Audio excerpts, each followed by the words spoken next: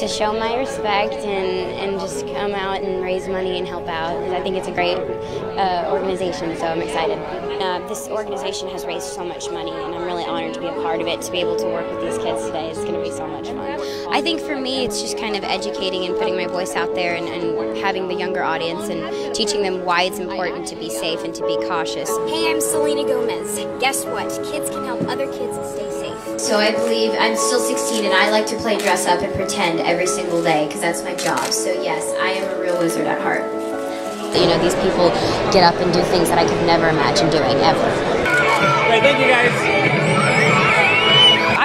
My job is literally to make kids laugh every day. So that's the best feeling in the whole world. So it only makes sense for me to give back to children. So that's why this is very close to my heart. I started to get involved with UNICEF about 3 years ago when they asked me to be a part of their Trick or Treat campaign, which is something they do every year for Halloween.